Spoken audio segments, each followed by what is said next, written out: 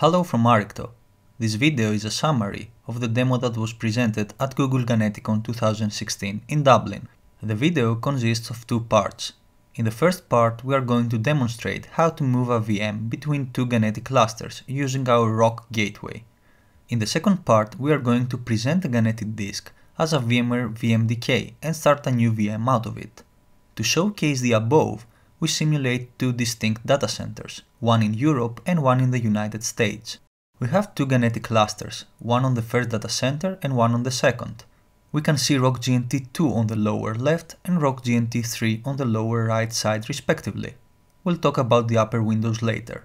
The first Ganeti cluster has two physical nodes and three VMs running, test 1, test 2 and test 3. Now we're going to connect to test 3 console via VNC. Here is the VM's console. We log in as root.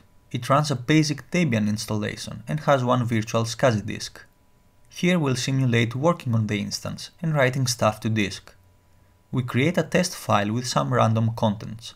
Let's go back. We can see that this VM has one disk of size 2 GB of disk template X with our custom ROC provider. And now let's focus on the upper window.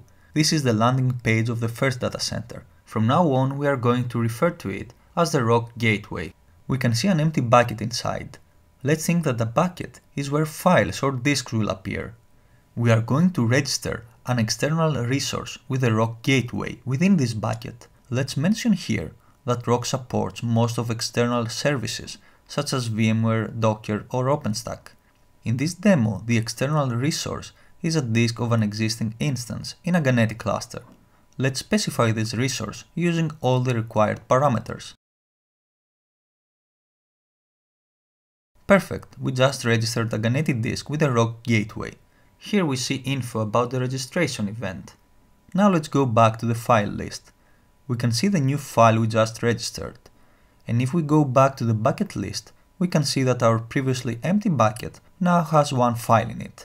It's time to go to the second Ganeti cluster on the right side of the screen. It has two physical nodes, but there are no VMs running. Let's go to the ROC gateway on the second data center. There are no buckets here.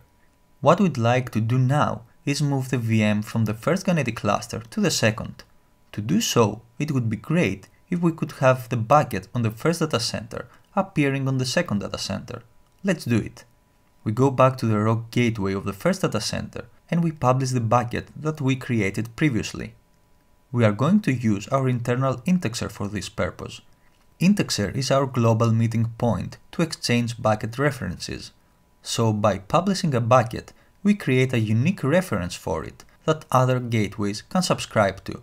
Let's see what the indexer looks like. There are several public buckets. Let's find our previously published bucket. Here we are. We can see the link that we used to publish the bucket. Let's get this link and go to the gateway of the other data center. We are going to create a new bucket and subscribe it to the indexer link we just got. Now the second data center is pulling the contents of the bucket from the first data center. Don't forget that the contents reflect to a Ganeti disk. Done, the bucket is there. Inside there is the disk that we registered before. Note that this disk currently lives only in the gateway and the second Ganeti cluster is totally unaware of it. We are going to use the underlying FISC and create a new instance of disk template X and pass the FISC as origin to our ROC X provider. In a nutshell, the origin will be thinly cloned and we will end up with a VM identical to the one that was registered in the first place. This could be a case of disaster recovery, a case where a production dataset is handed to a test and dev environment, or the most common Ganeti scenario, that is export and import of a Ganeti instance between two distinct data centers. Done in a few seconds. Imagine that you are working in Europe and your desktop is in a local data center, and you take a plane to the States and your desktop is waiting for you there with a minimum effort. Let's see our new VM. We use VNC to connect to its console, log in, and our test file created in Europe is now available in the United States.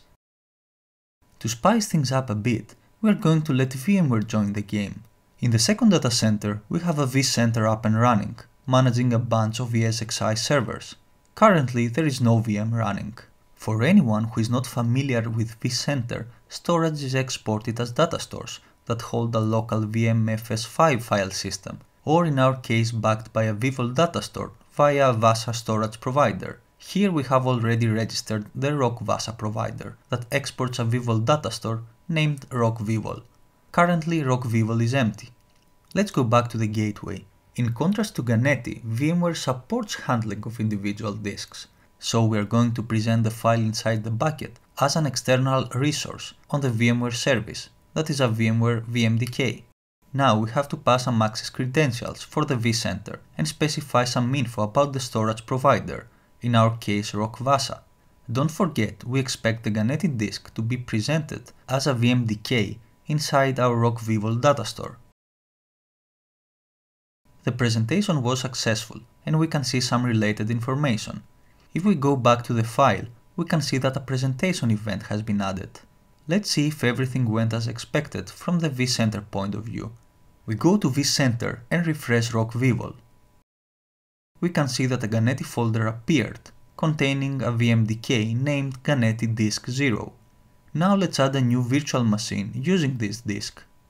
We just follow the typical procedure. But as far as the VM's disk is concerned, we use an existing VMDK, specifically the one that was previously presented. Remember that this exists in the ROC VVol data store. Ensure that everything is as desired and finalize the creation of the VM. The VM is ready, let's power it on. Perfect, the VM is up and running. Now let's access its console and log in.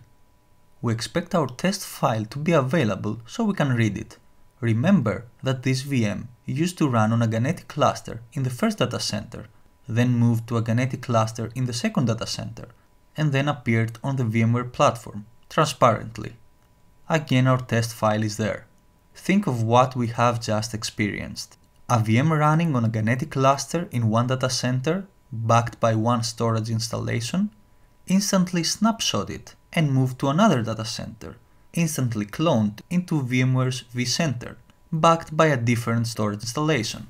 The migration took place seamlessly, not only between the two hypervisors, but also between the underlying storage of the two data centers. That's all for now, thanks for watching. Visit us on arrikto.com and find out more about ROC.